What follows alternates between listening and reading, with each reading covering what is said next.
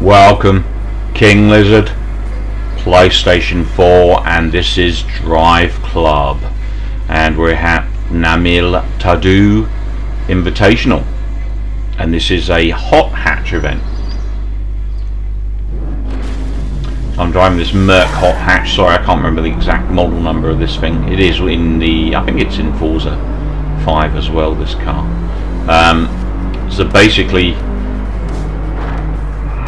I acquired a PlayStation 4 yesterday.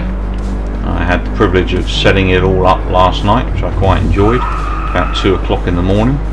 And this morning, after working out how to stop getting these copy protection messages from the machine when I'm trying to record, which is turning off HDCP, so high density copyright protection. So I managed to get rid of that from the PlayStation console, and this is the result. So obviously lots of PS4 action and Xbox One action and Xbox 360 and Xbox action on King Lizard's Game Lounge now. So the PS4's joined the club, so to speak, forgive the pun.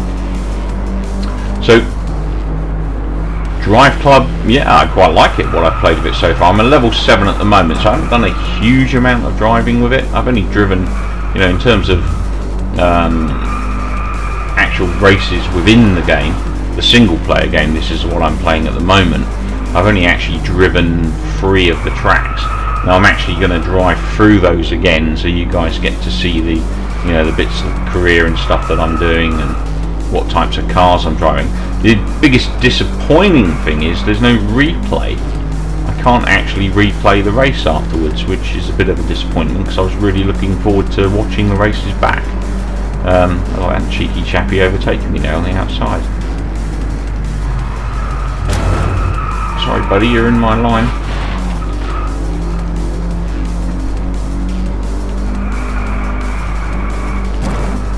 A little bit of a drift corner here.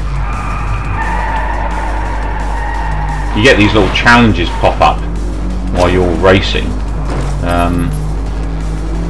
Basically, you know, challenges around the track that other people have set online, and you basically, you know, your objective is to try and beat those if you can while you're racing. Not always possible, obviously, depending on the type of race and how hard it is and stuff, but these guys offer a fair challenge. I mean, I'm in a stock car. I can't see any level of tuning allowed in this game or anything, so it seems that, you know, you pretty much drive what you're given, which is, you know, fair because everyone gets the same car to drive, so quite competitive in that respect.